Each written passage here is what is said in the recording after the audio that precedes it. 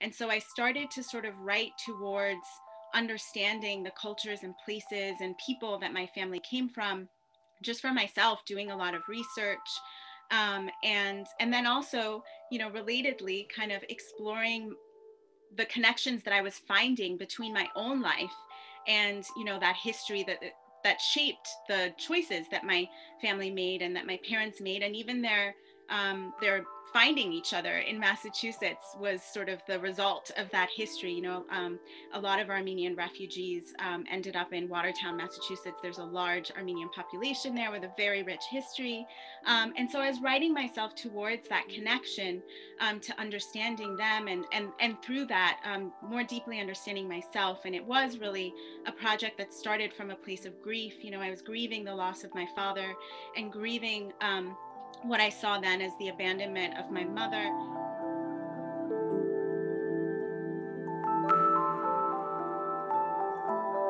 I'm Margaret Talcott.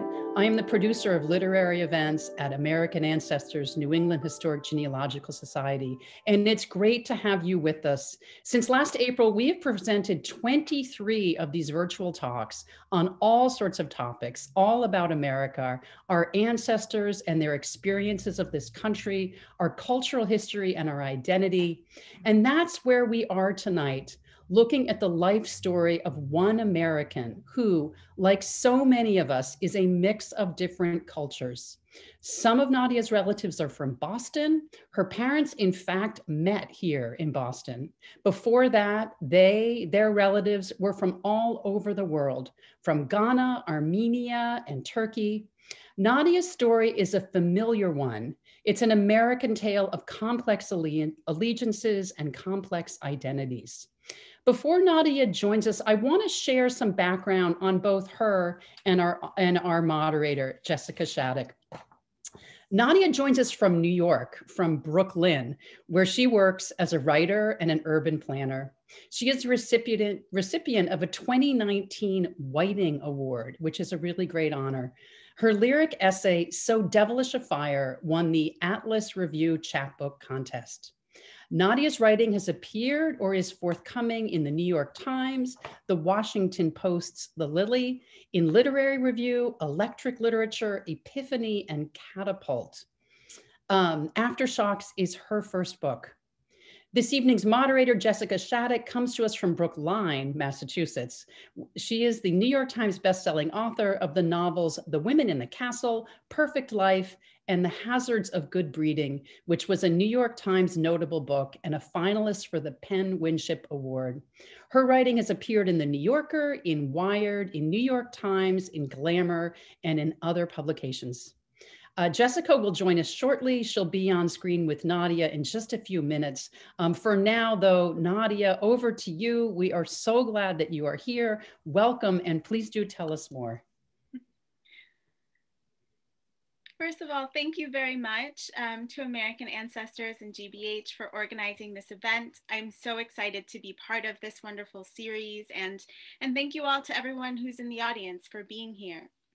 So I'm just going to open by sharing a little bit about myself and my new memoir, Aftershocks.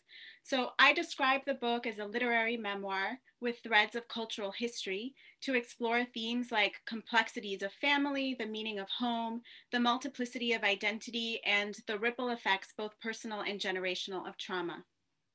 A bit about my story. My mother left when I was 2 after living for 2 years with my father's sister Harriet and our cousin Laura, while our father set up his life in a way that was conducive to raising 2 little girls. My sister Yasmin and I were raised by our father, who was the great hero of my life. And he worked for a UN agency, so we moved to a different country every couple of years. When I was 7 and we were living in Rome, after a long absence, my mother showed up at our house on the same day that I learned about a catastrophic earthquake that destroyed the city of Spitak in Armenia. And my father always listened to the BBC World Service in the morning, and I remember the voice on the radio talking about the possibility of aftershocks. And I remember asking my father what aftershocks are, and he said, they're tremors that follow an earthquake. They're the Earth's delayed reaction to stress.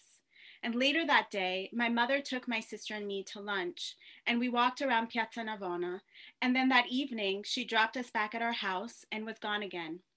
And maybe because my mother is Armenian American, or maybe because my father generally avoided the topic of my mother, and I felt like I wasn't supposed to talk about her, the earthquake and my personal shaking and having my mother show up and leave so quickly sort of combined and conflated inside me. And I became obsessed with earthquakes, and specifically the ways we predict and measure disaster. And this obsession fermented as I got older and lived through other disasters, both private and seismic. A civil war in Ethiopia, my father's death when I was 13, and my mother still not coming to claim me, an act of terrorism in Uganda, a shaky relationship with my stepmother with whom I lived after my father died, being at the World Trade Center on 9/11 after I had moved to New York for college, panic attacks and depression.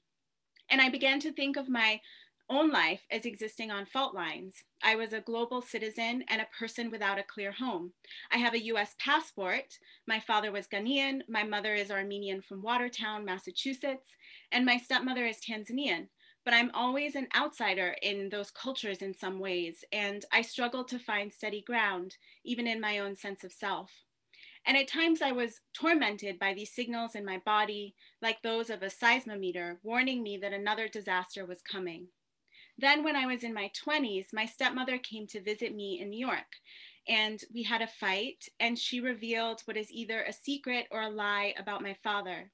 And she caused me to question my relationship with him, one of the few things in my life that was constant and steady.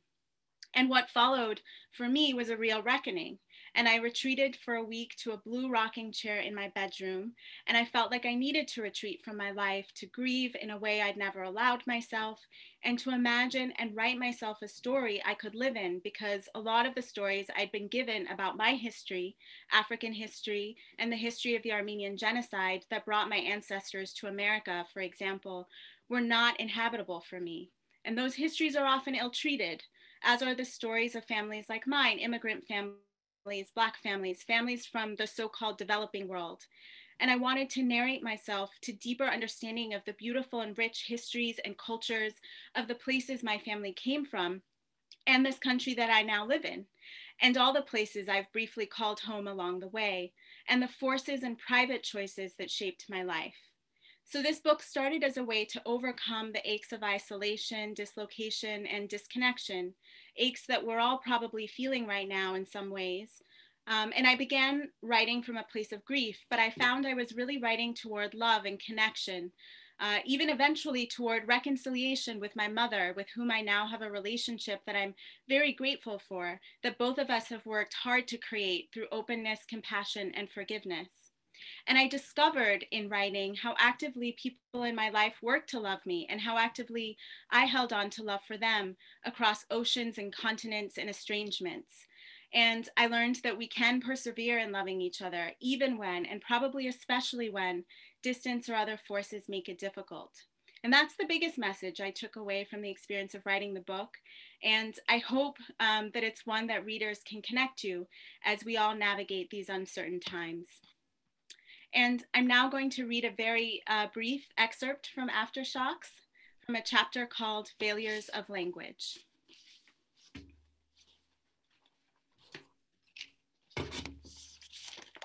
Failures of language. I do not have my great-grandfather's worn but carefully pressed cotton handkerchief. My father's family aren't much for holding on to material things.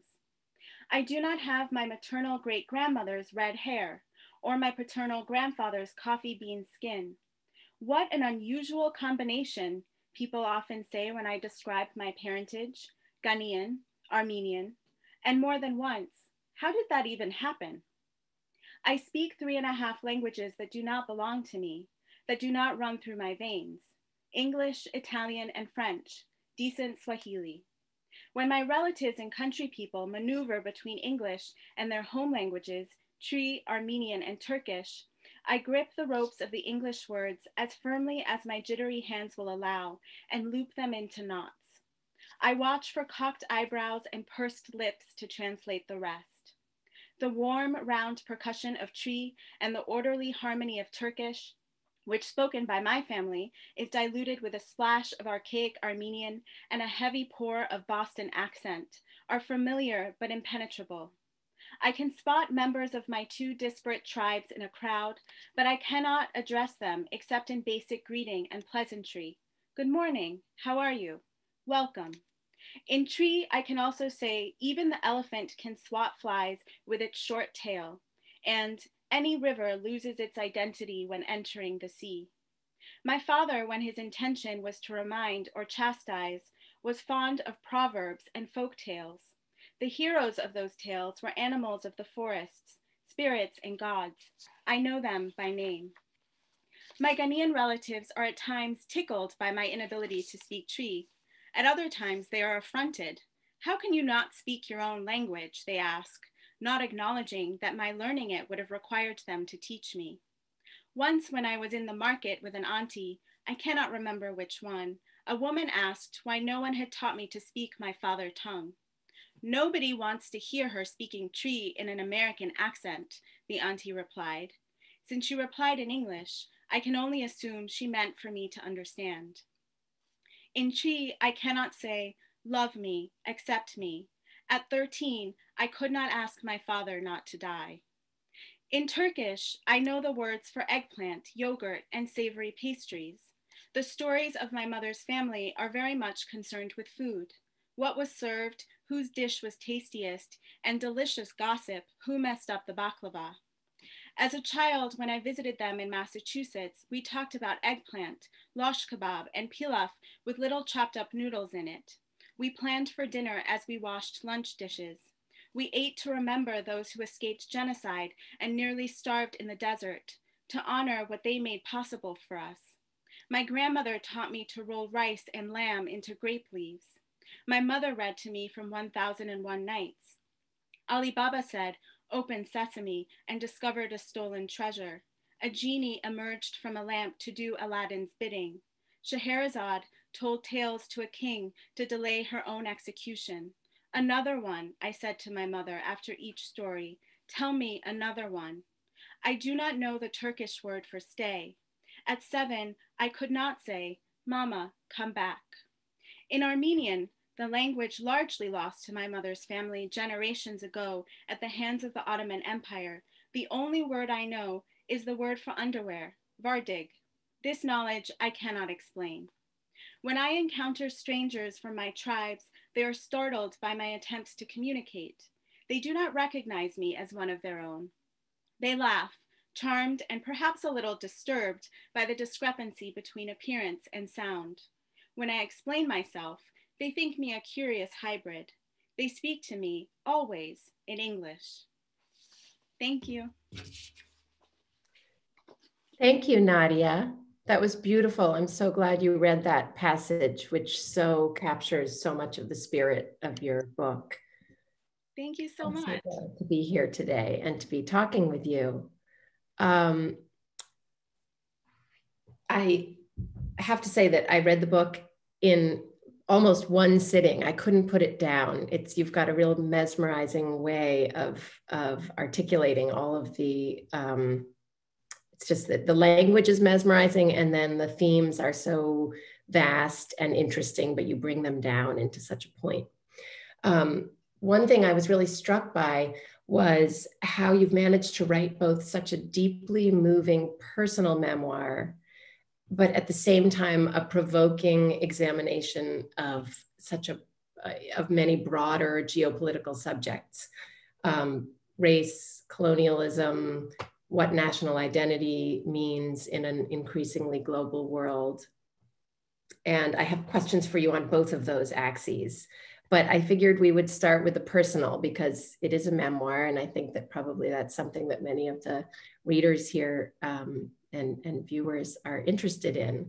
So I guess one thing I wondered, your structure is so interesting and creative in the way that you've cobbled together the pieces through this metaphor of an earthquake and aftershocks. And I wondered, at what point, I mean, did you sort of sit down and start writing and think immediately, I'm writing a memoir? Or did that come out of did you just start writing out of the sort of place of hurt and grief that you talk about, and then eventually sort of step back? And at what point, if it was that way, like, how did it then occur to you as maybe I'm actually writing a memoir? What was the process? Thanks for that, Jessica. And thanks so much for doing this and for your kind words. I really appreciate it. So yeah, I did start writing as a private project. I was doing a lot of research about the places that my family came from and the cultures, because although in some ways I felt deeply connected, especially to my father's family and to his culture, and I was raised for a time by my father's sisters and spent some time growing up in Ghana, but at the same time, because I didn't grow up fully nested in that culture, and because I didn't speak the language, there were these divisions, sort of linguistic and cultural, and the history of Ghana was not, for example, something that I studied in school. And then similarly, as my mother was very much in my mind in my 20s, we had a long separation. I hadn't seen her since I was a child, and I was really starting to think about her. And so I started to sort of write towards understanding the cultures and places and people that my family came from, just for myself, doing a lot of research. And then also, relatedly, kind of exploring the connections that I was finding between my own life and, that history that shaped the choices that my family made and that my parents made, and even their finding each other in Massachusetts was sort of the result of that history. A lot of Armenian refugees ended up in Watertown, Massachusetts. There's a large Armenian population there with a very rich history. And so I was writing myself towards that connection, to understanding them, and through that, more deeply understanding myself. And it was really a project that started from a place of grief. I was grieving the loss of my father and grieving what I saw then as the abandonment of my mother. And what I found was that I actually was writing towards reconciliation and forgiveness and connection, to my parents, to my family, to their histories. And so it did start as a private project, but as I got deeper into it, and then with a little bit of distance, I sort of set it aside for a while. And when I came back to it, I saw that that there was a lot there that maybe I could make into art. I did have these writing dreams, although I wasn't necessarily thinking of this project as what would become my first book. And in fact, I thought I was going to write a novel first. And then I realized, especially through sort of the coaching of some of my mentors, who said, no, the heat is in this. I submitted a couple of pieces from this book, and they said, this is where the heat is.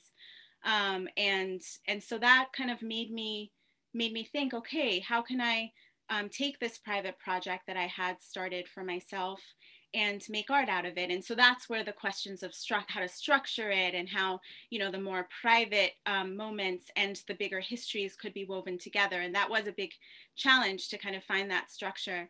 But it was also something that, once I started paying attention to my own work in a different way, I realized that I was kind of organically doing. And so I wanted to trust myself to write into that.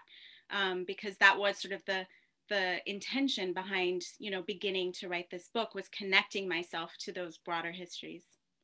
Yeah, that makes sense. I guess I am very impressed by the vulnerability of putting yourself out there in the world, writing a memoir. I have other friends who've written memoirs, and I know that even with writing fiction, it can feel that way. My last book was somewhat inspired by my own family history, and I felt I was talking about that a lot when I was talking about the book on book tour, and it felt very it did feel very close to the bone sometimes, and I felt very exposed. And I can only imagine how much greater that feeling of exposure is when it's actually your memoir, and it's sort of, there's no hiding behind, well, these are characters, this is a work of fiction. So I guess I thought about that, especially in the context of this moment in time, where it feels like everyone feels entitled to say something about everything, and everyone feels the right to judge everything down to the smallest pieces of things that can seem insignificant to you in the moment. And I wondered what, in the process of coming out with this, realizing, okay, this is a memoir, I'm going to put this out into the world as that kind of book. What were you concerned about? Were there things that you worried about, or that you, I don't know, that just stuck in your mind, whether it was, you can answer that either on a personal level in terms of, I'm sure there are many people who are mentioned in your book who you might have had in mind, or on the broader level also of some of the themes you raise, and anything that you thought might be, oh, I'm stepping into a touch, a touch point or a hot button issue. And how's that? What were some of those concerns, or did you have those kind of concerns at all? Yeah, I mean, I didn't at first because I really was trying to get at the truth, like, or a truth of my own family and histories and experience, and to put a lot of those stories down on the page. And it was really important to me to make everyone in my life really complex, and to write into that complexity, including myself, and not to make the people in my life one dimensional. So often people will ask, were you worried about how the people in your life would react? And there of course, like, as I was getting closer to publication, I did share, some of the pieces with family members. They had read some that were published, and of course there is that concern, and you want to honor people's fullness of their humanity. And also, like, I did open the book by saying, there are facts and there is truth, and we all experienced in my family the kind of the same set of facts, and I think, like, particularly in this moment, like, we have to be really clear about what the facts are, because facts are often in question these days. But then there are the truths of how we experience the world as individual people, and the emotional feeling of those facts and how we connect to them. And that's the story that I wanted to tell. And so I have kind of a note, an author's note in my book that notes that just because I'm writing, this is my version, I don't have all of the information about everyone in my family and their version. Now that I'm more in conversation, in some ways this book has opened up more conversation with my family, so that I've been able to hear more of their stories. And writing my version doesn't mean that I don't believe theirs, and I wanted to make that really clear. So that was something that I wrestled with a lot in the writing of it, and tried to approach it, from a place of openness, and trying to understand, and have compassion for others and for myself. And then, yeah, it is something, you do feel exposed, kind of putting your life out there. But I think one of the things that I was really clear about was that I wanted it to be an act of self-interrogation and reckoning. And so I do, make myself complicit where I was complicit. And I tried in the book to really be honest about the places where I contributed to harmful dynamics, or where I could have done better. And I think because that was really important to me, I feel less fear at being criticized. I'm sure that, like, there will be some criticism, but I really did approach it as a reckoning for myself, so that I could grow as a person as well. Yeah, yeah. Well, your honesty is one of the hallmarks of this book, I think. It really, I was so struck by how the feeling of intimacy and honesty that you bring to the page when you're writing about things where you are being self-critical as well as looking at the behavior of others. One thing along on a different element of this axis, you're something that I wanted to mention is how extremely your father came alive for me. And I think for many readers will come alive so strongly. And as somebody who, I also lost a parent when my mother died when I was 15. And I know that you carry with you in your life this feeling of wanting to make sure that they're with you, and that you bring them along with you, and you introduce them to the people that you love and that you get to know who may have never known them. And you really, the book has such a powerful feeling of he's on the page and he comes to life in your mind as a reader. And I wondered, was that something that, did you feel, was there a kind of healing that came with that? I think a lot of questions that I was reading over some of the questions that people had going into this, who had signed up for this. And many people wanted to know about the sort of therapeutic elements of writing a memoir and of writing through some of the trauma and loss you've been through. And so I wondered if you wanted to speak to that a little bit. Did that feel healing in some way? Yeah, it did. My father was truly, as I said, the great hero of my life, and I still think about him every day. And I've long known that my grief is both sort of a part of who I am, and I also sometimes think of it as a place that I find strange comfort in and that I retreat to, and it's a familiar place, and in some ways, grief is the flip side of love, and so in returning to my grief, I sometimes find that I can connect to that deep love that I felt for my father, which was also, I found, the place that I was writing from, which, I was trying to write towards the knowledge of that love that has carried me as well. The grief is a big part of who I am, but that love that he had for me and that I had for him really has sustained me throughout my life. I lost him young, but it really has been a force that has, yeah, sustained my life. And carried me through difficult times and given me strength and hope and a belief that, even when I'm lonely or sad, that love exists in the world, and that it can exist for me again. And so it did feel really important to me to write him in such a way that readers could understand who he was. And so it's actually really moving to hear that he came alive for you on the page, because it really was an attempt for me to sort of like remember him and honor his memory. And similarly, writing about my mother, we did. It's very easy for me to tell the story of my mother as, she left when I was 2, and I grew up largely without my mother, which is true. That is a truth.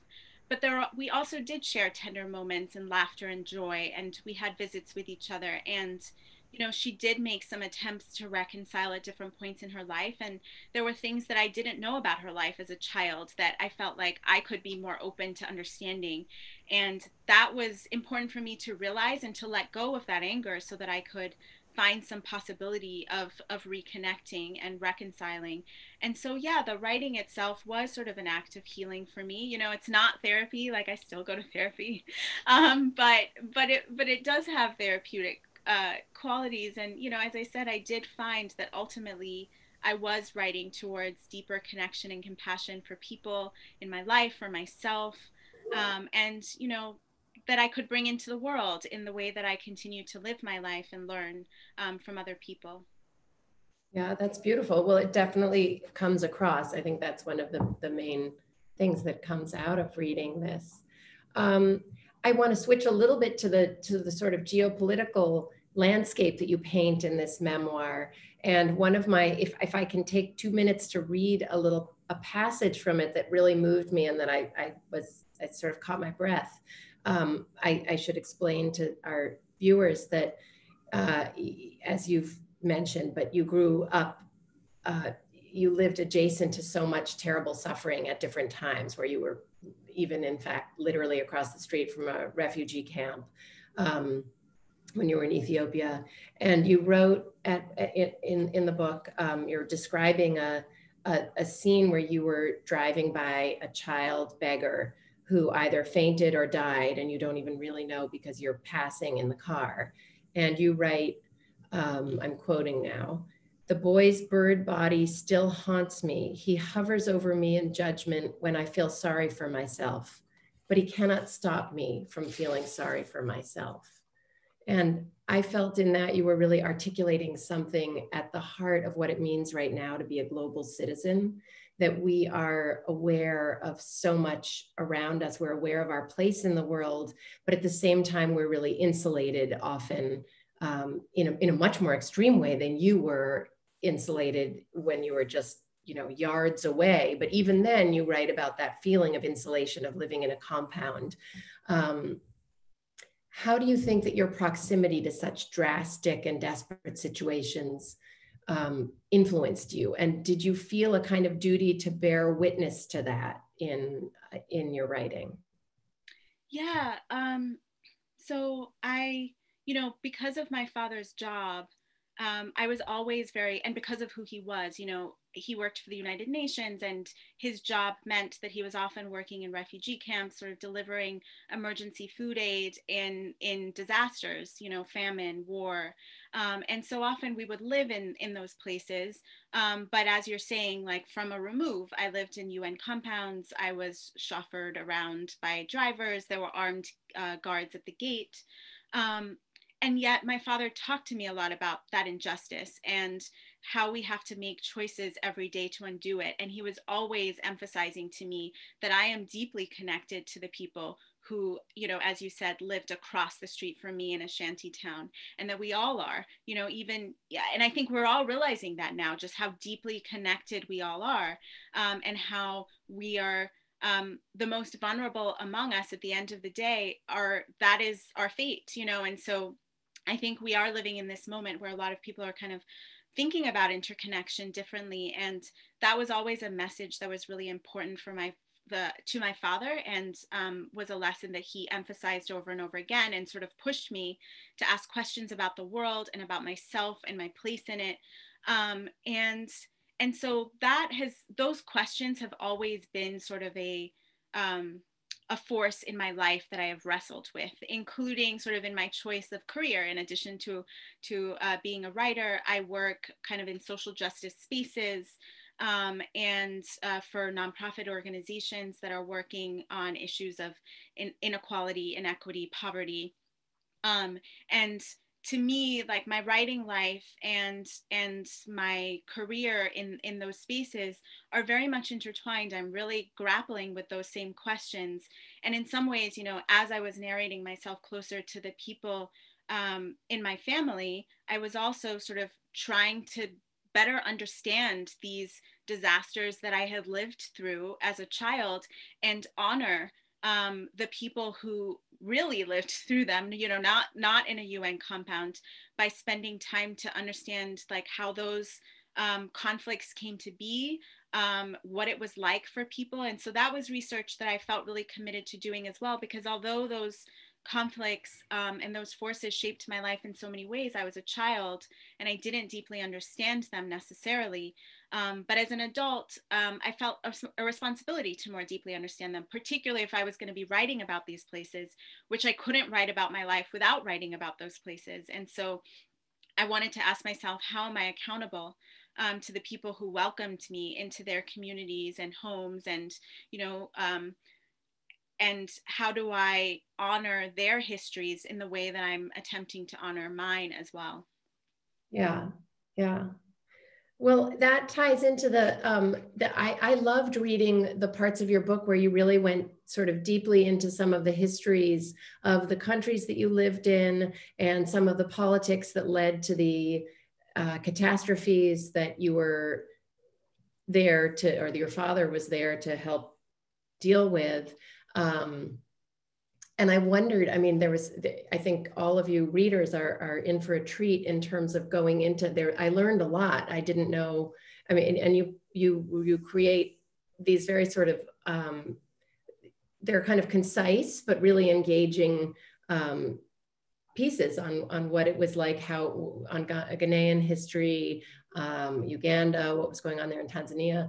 I wondered if was there one of those that you became particularly interested in? Was there anything, it was one of those pieces sort of especially compelling to you, or was there anything that you found in your research that was particularly surprising to you?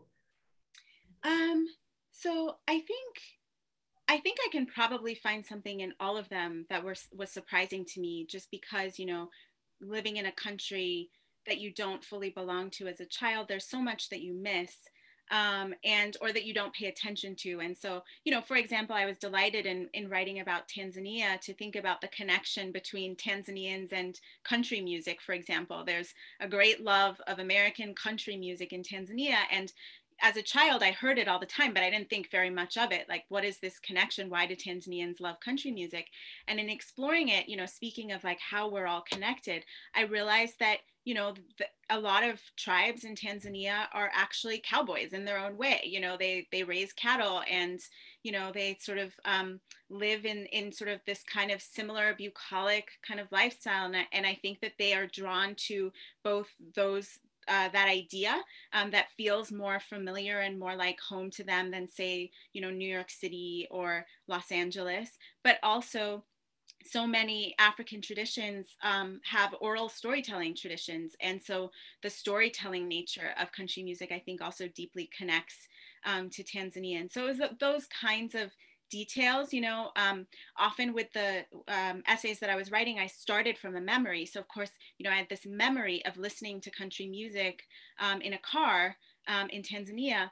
And then sort of that raises my curiosity to think, okay, why was that? Is that something that is more commonplace? And then doing research and discovering that, yes, actually, there is this great love there. But there were so many things like that that I discovered.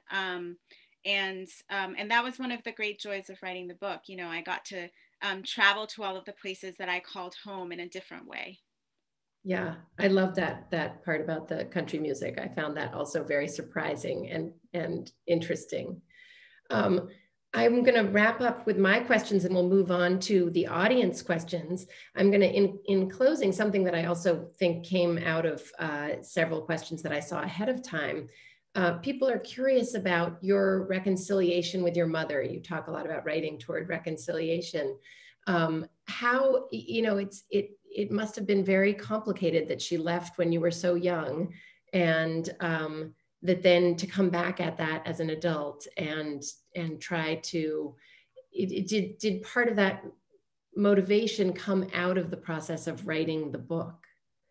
So part of it came out of the process. Well, so I should say that it came out of sort of what led me to write the book, which was, this grief that I was carrying and regret and yes, for my father, but also for my mother. I'd always felt her absence very profoundly in my life, even though I didn't know her very well. And, I had this album of photographs that I, took with me everywhere as I moved around the world and brought with me to New York when I moved here. And I would, stare at these photographs of myself and my mother when I was a child. And like, I didn't allow myself to fully feel that grief, but it was always there. And so that's part of what led me to kind of put some of my feelings down, to work to understand them.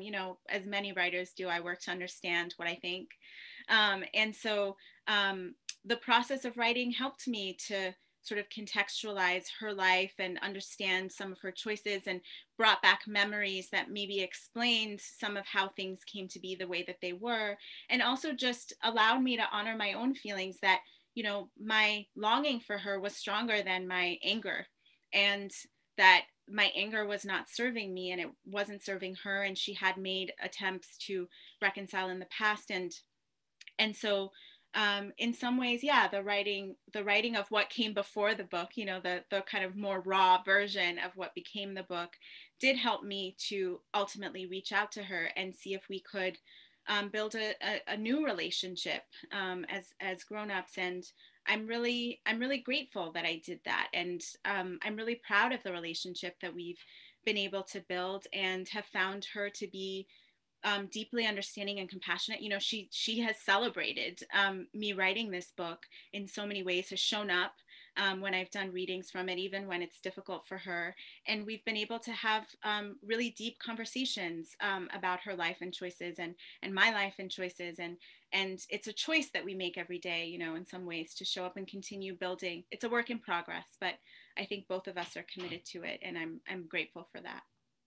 It's a beautiful example you set for the world, especially in this moment in time, that we can reconcile and get past the narratives we have in our mind and write our way into new narratives with people that we think we have irreconcilable differences with, or who've hurt us. So, yeah.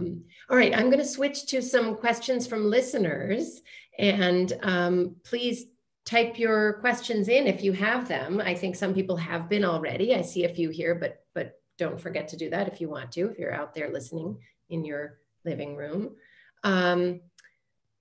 So here's one from a Watertown Armenian listener.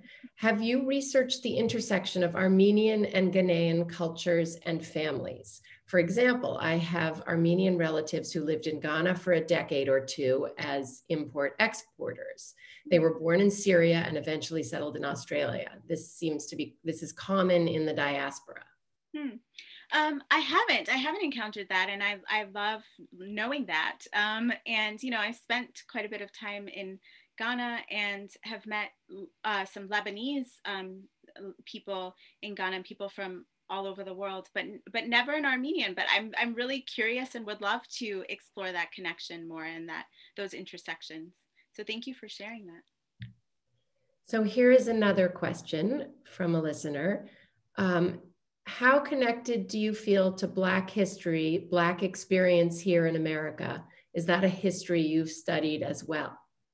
Yes, definitely. I mean, moving to America, well, first of all, I should say my father was also educated in the United States, and he had a very Pan-African worldview. And so growing up, in addition to teaching me about African history, he also really kind of wanted me to understand the ways in which the Black diaspora was deeply connected, and how the movement for against colonization and the civil rights movement in the United States were deeply connected, and also sort of the more complicated history of slavery. For example, Ghana being sort of a major slave port, and what accountability Ghanaians should hold, and how we should tell those stories and understand them and honor the experiences of African Americans who are also our ancestors, you know, who died, who are also our ancestors. You know, in Ghana, we have a tradition of pouring libation to ancestors, and my father would always say, you know, Black Americans are deeply connected to us in so many ways. And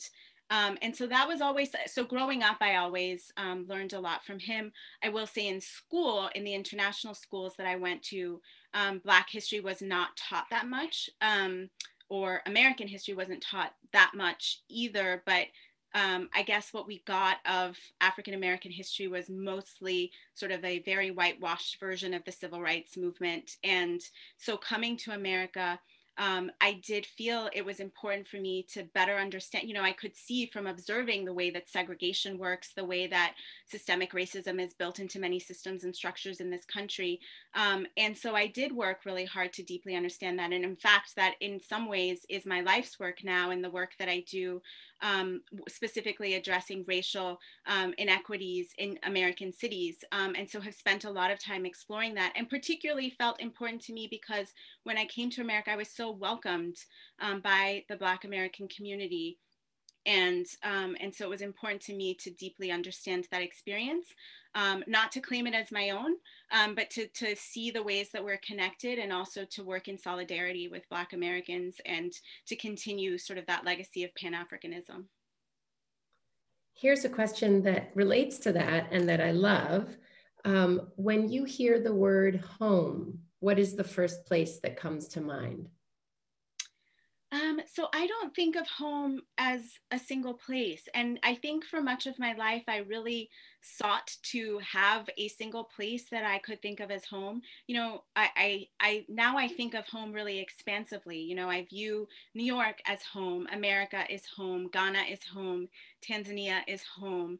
And I sort of have decided that I'm going to claim all of the people that I belong to in complicated ways as home, because I found, you know, in writing this book, I also found that home is complicated for a lot of people, even people who didn't grow up the way that I did, sort of moving around the world. And, you know, home to me is an active thing that I can claim through love and through honoring the people who come from the places that I feel connected to. And so, yeah, I really take a really expansive view, and not, I want to celebrate the multiplicity of what home has meant for me, and to claim all of the different identities and people and places that have been really important in my life. I have to take a minute to go into one thing that relates to this, and that it's related to some of these reader questions that I'm thinking about. As you grew up in so many different places, that obviously gives you perspective on what it means to be American and what America is. And there's a moment in your book where you write about your touring the International School of Rome, and that your father expressed like he was kind of aghast at what he saw, and he said, oh, it seems like all everybody's doing is painting and watching films and expressing their opinions. And he says something about like, how can they have so many opinions to express? They're not even 18 yet. Don't you need to know things? And your stepmother says, not in America. Everyone is entitled to their opinions, no matter whether they have facts or not. And I love that. And it made me think about like how, similar to some of these viewers' questions, listeners' questions, what did you feel like your, like, how do you think that your view of America is influenced by the fact that you've seen it as an outsider from so many different vantage points? Yeah, I mean, I think I have always had, a sense of being American in many ways, because every time I would travel or move to a new country, that travel was facilitated by my American passport.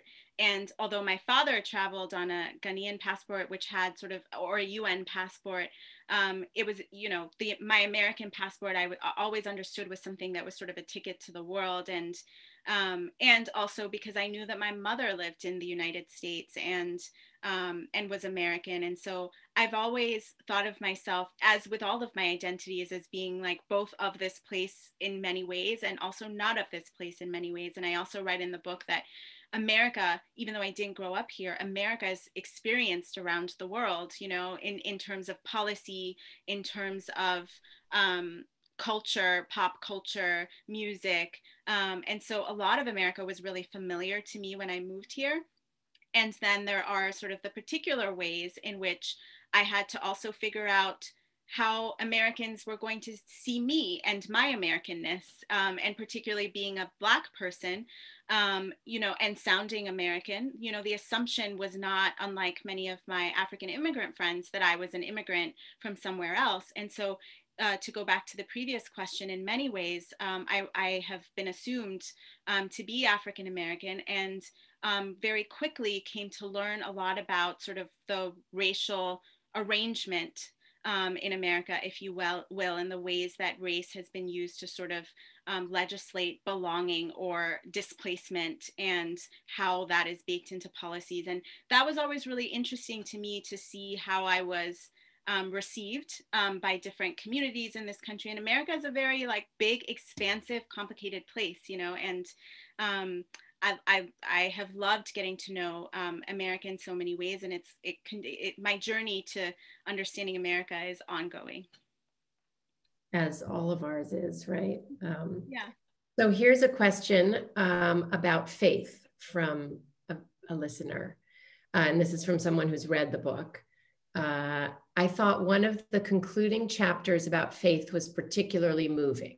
You discussed Christianity and your father and how you had put all of your faith in him, only to have that faith shaken, given what your stepmother revealed to you. Can you speak a bit about that? Yeah, thanks for that question. I think that was one of the places where I wanted to interrogate the stories, the harmful narratives that I had told myself. And I think like in some ways I had separated myself from people who have religion, or like pass judgment on people believing particular stories.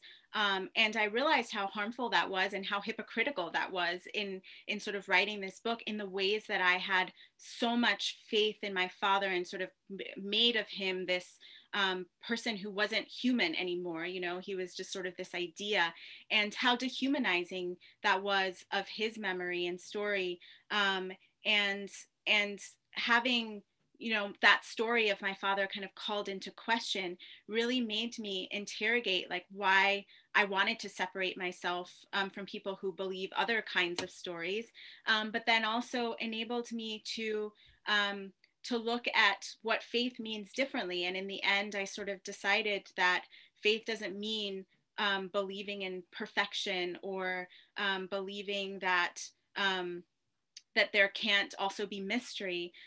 Faith is something that is very much connected to love, and love is complicated, and people are complicated. And so that's really what I wanted to write myself closer to. Okay. And last thing, and then we're winding down, but if you have a quick answer to this, you speak often, or you write often in your book about different, you mentioned Zadie Smith and you mentioned Toni Morrison. And do you want to say anything about the role reading has played in your writing life and in coming up with this, how you composed this memoir? Yeah, I've always been a reader, and I've always kind of had what I sometimes call a kitchen cabinet of mothers who are sort of writers, and particularly Black women writers, Audre Lorde, June Jordan, Toni Morrison, who I've turned to over and over again for wisdom and lessons. And that's always been sort of something that has been really important to me and really healing, and has guided me in so many ways. And I also think often of the James Baldwin quote that I'll sort of paraphrase, where he said that you think that your pain is unique and that you're the only one who is feeling these things, and then you read. And I have found that to be so true. And so, as well as writing towards connection, I read towards connection and towards compassion, and to sort of opening up my mind and worldview as well. Thank you. That is a great answer. And I think that's the place that we'll leave this, right?